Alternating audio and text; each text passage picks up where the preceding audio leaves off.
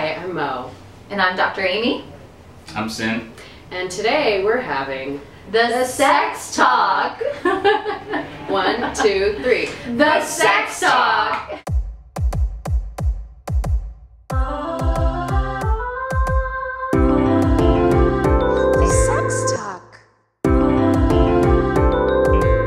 Sex Talk. And what are we talking about today, Sin and Amie?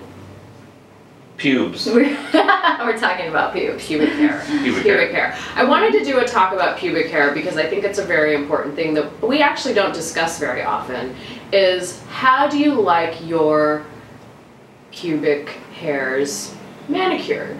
Are you a full-on rugged terrain type of person, or do you like a very nicely manicured yard?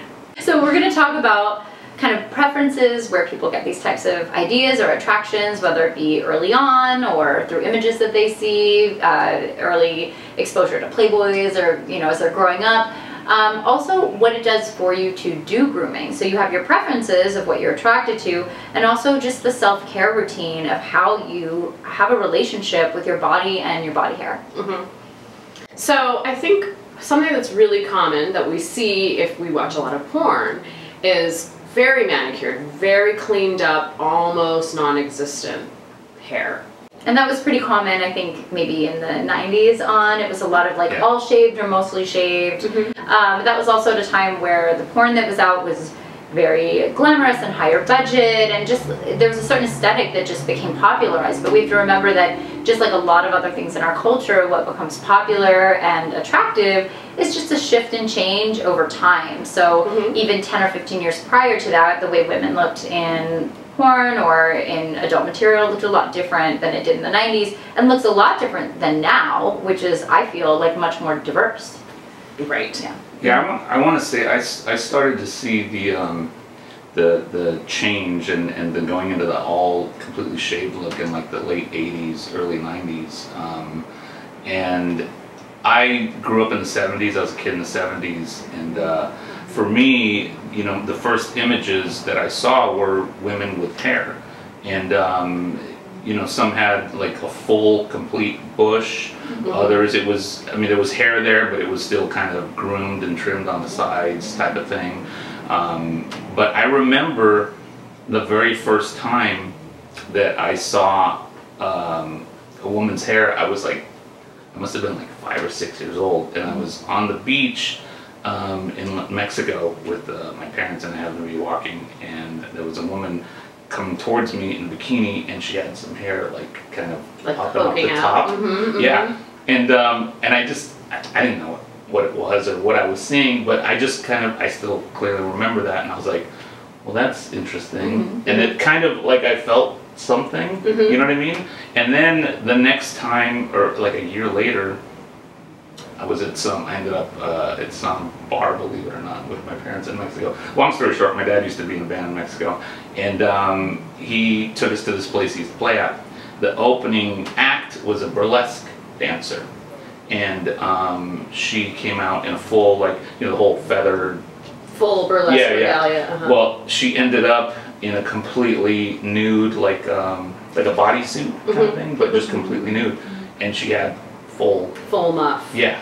So those were the first two like actual women that I saw, and I was 6, 7 years old, and then you're hanging with your cousins, and you fall, you end up getting into your uncle's Playboys and stuff like that, and that's all I would see is women with hair. So for me, that was a big thing, and I think I always just attributed that as, okay, well, that's what a woman is supposed to look like, and that's what turned me on, I like to call it au naturel, and actually I think that like there's something freeing about that. I think that there's a lot of pressure nowadays for women to have it be completely groomed, and have, completely shave it off. Maybe not even saying groomed, maybe saying like shave it off. Because I think we associate groomed or cleanliness or with not having body hair, but that's just the way our bodies are, and for a reason. And we do have a natural attraction when we take away that cultural influence to what is biologically really natural, which is body hair. So, you know, I think that it's whatever choice you have, and in your relationship, whatever feels fun and enjoyable in the way that you engage with your partner or partners. Right. And also the relationship you have with your body when you're grooming. Like Sin said, I think it's really interesting that you mentioned this, because a lot of our attractions sometimes start with that first or earlier exposure to like what a body looks like or what sexuality is, and it really imprints or sticks with us. That memory of like that first porn that we saw, or the first Playboy we found in a trash can. Right, whatever kind of, whatever sort of stimulus was there when we were first sort of having these feelings that were happening in our body. Right? Especially when you're coming of age and you're as an adolescent. That really sticks with you. So it's not surprising that what you might be attracted to now is related to those things that were curious and interesting and mysterious at that coming of age time. So I'm curious, Sin, how do you let your partners know that? Is this a preference of yours? And yeah, no, definitely. And I mean, and let me start out by saying everyone should do what they are comfortable with. Right. Okay, that's first and foremost. Because sometimes when I talk to people about this topic, you know, I get the, well, you should tell your partner who you're with, you know, what to do or how to look. And I'm like, no, that's not what it is. I've never done that, and I don't think anyone should do that. Everyone should do what they're comfortable with. It's what I like. It's my preference. I do the same thing. You know, with people that I've been with, I always ask what they like. When I'm in a relationship, you know, I always want to do what the other person likes and digs as well, because that is just something that I feel like I want to do for them. Right. So yeah, it's always been my preference, you know, for women to have hair, and I've always told them, like, just right off the bat, I'm like, I really dig hair, you know. It's just something like, don't worry about it. Don't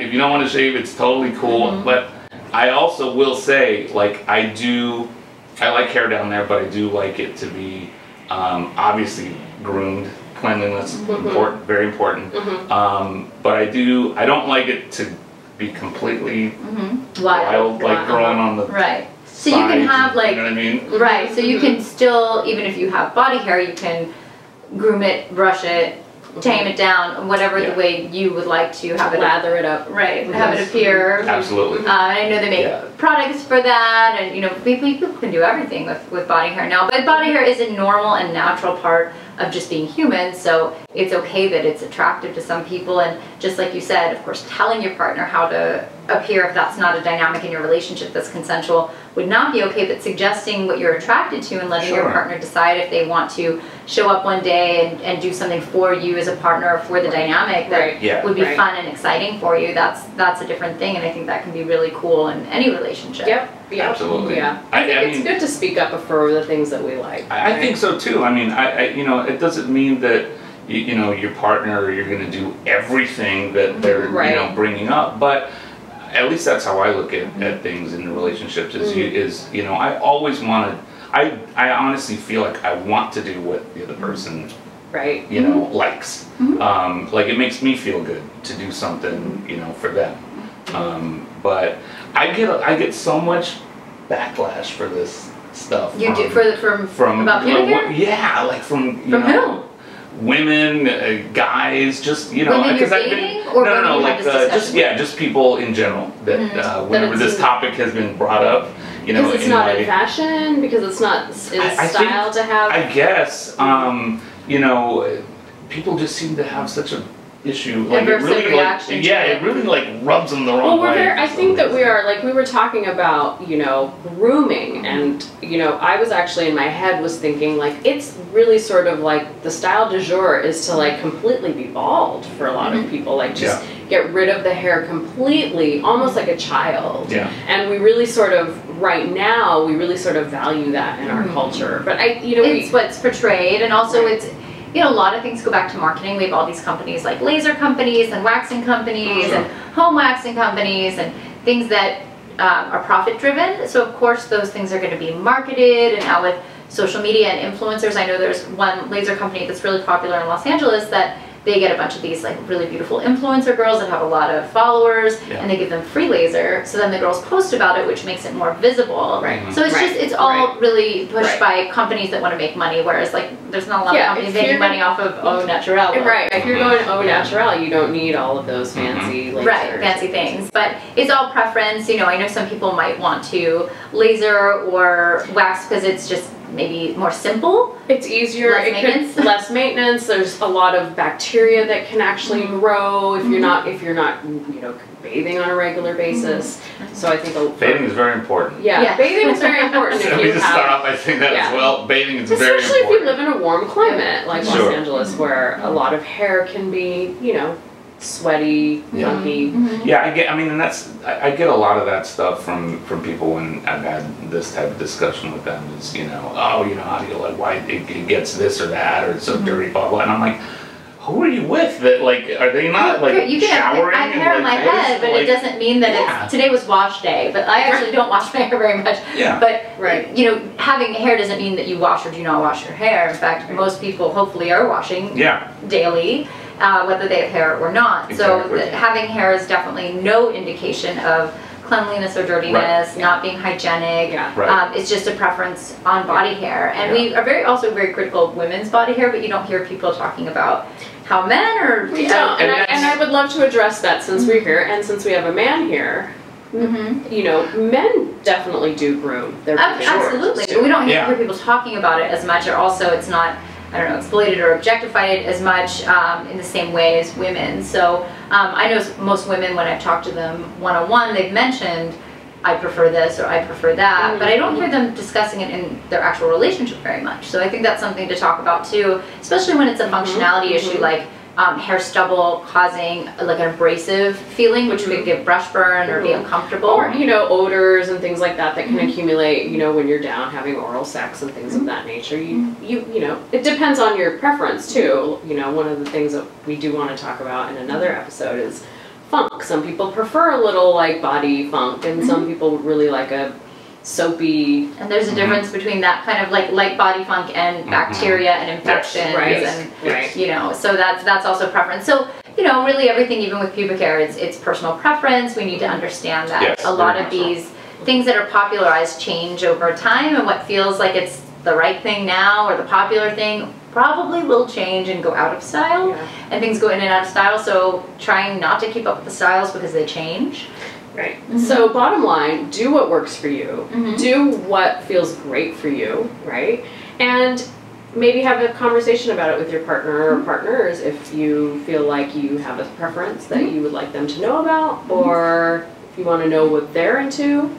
Yeah, I mean, it's very important, I think, that, and you know, it's a cliche thing to say to, you know, communication is very important, but it really is, and you'd be surprised, I think, if you actually really are open with the person you're with, your partner, and you tell them what you like, you might be surprised, you know, because you might be going into it thinking, okay, well, this is what I'm seeing out there, and this is what my past experiences have been, so I'm going to take this into this, and no, that's not the case. It's different with every person, and, you know, again, I can't stress enough, you know, everyone do what you're comfortable with, and, you know, when you're with someone, tell them what you like. And also be cautious not to shame other people. I know you just mentioned whether it's a partner or just other people you've had conversations with, when you mention, hey, I like women's body hair, for people to be negative or critical, and that's just an opinion about what a personal preference is with something that's actually the natural choice. So let's be cautious of how we react and respond to other people's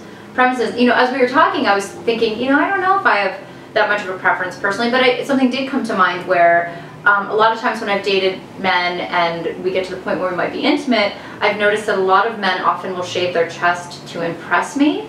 That, look at this smooth chest, I've shaved my chest for you, look how groomed I am, when in actuality, like, I don't prefer that at all, and especially when stubble starts coming into a man's chest, laying on a chest that's prickly is just not very comfortable, especially after you're intimate with somebody, so I would actually never prefer that. But most relationships I've been in over a span of time, before having a discussion about it, usually the assumption is that I would like a smooth chest, and they've shaved it for me, and I should be very excited that they did this. Right, and I think that, you know, I think there are studies or some, you know, evidence that more testosterone creates more chest hair. So it's sort of a masculine thing to embrace if that's something that you're into.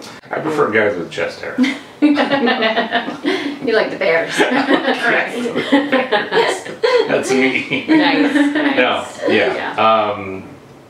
No, I'm not gonna say it. So many potential jokes and directions we can go, but I'm really glad that we discussed this because I do like chest hair. Yeah. And I don't. Yeah, I don't think there's. I'm not a fan of. I grow no hair. shaving a lot. I have no hair. Not growing. Not. But you're not growing as No, you're but not I mean, like I have like shaving no, it, right. like I have no chest hair. I have like no. Yeah. This is okay. My facial hair.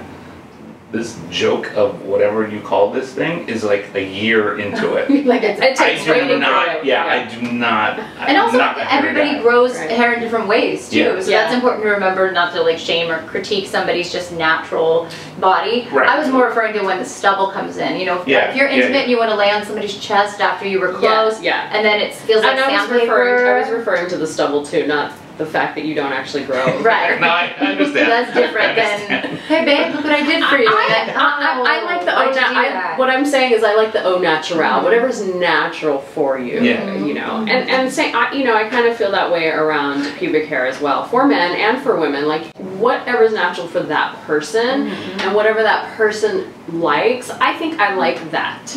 That person likes on themselves. Especially when somebody holds it with confidence. Now with the kind of revival of more natural looking women in adult content, and especially with exotic dancers, I've seen women that are just so proud to show that they have pubic hair, and they'll have it sticking out on purpose a little bit to just say, look what I'm owning. It's kind of retro now, right? Yeah, but it's just really cool to see it's coming back. people like owning their bodies. Everything comes back. It's true though. It's true. I mean, that's a big turn on is how one carries. Right, when you own what you want and what you like, Yeah. even if it's something that may not be in style or less conventional, but if you own it and you love it and you're so proud of it, that becomes sexy and inspiring to other people. I mean, it's been me for 30 years. Like, trying to, like, you know, whenever I talk just embrace you. Like the subject to people, when I would just get, but you're right though, like people would almost, you know, talk down to me about stuff like that, and I'm like, really? Like, what is the... You just wait till it comes back. You like, just wait till, because what goes around comes around most of the time.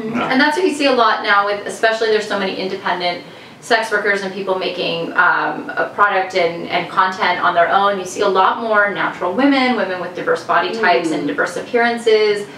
With Instagram and something like OnlyFans, all these like kind of pay sites that are popping up. And that's good. Like that doesn't have to dictate how you live your life, but you know, there's more visibility with different body types and different like pubic hair preferences because more people are being visible. Like a wider population is more visible than it was maybe 20 years ago. So whereas we saw just this like very similar homogenized body type in the 90s with adult content, now we're just seeing a lot more, which is pretty cool. That we see a lot more diversity. So to wrap up, be you, do you, au naturel or whatever it is, do it for you, share it with your partner, communicate, and understand that whatever you want to do is totally fine.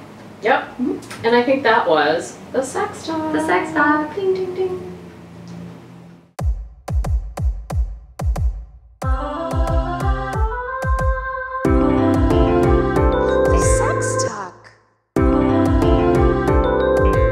Sex Talk.